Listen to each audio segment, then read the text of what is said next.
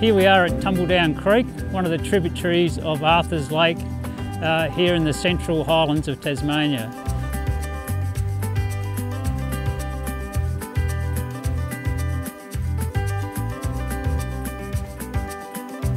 At the moment the brown trout are on their annual spawning migration.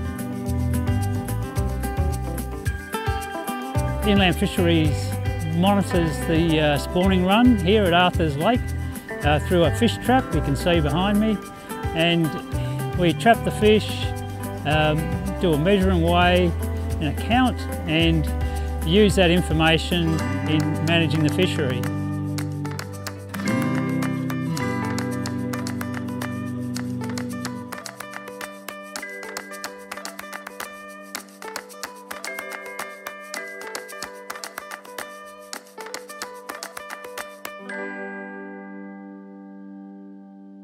The smaller fish that we catch in the trap, under 400 millimetres, are used elsewhere in the state to stock recreational fisheries that don't have good natural recruitment.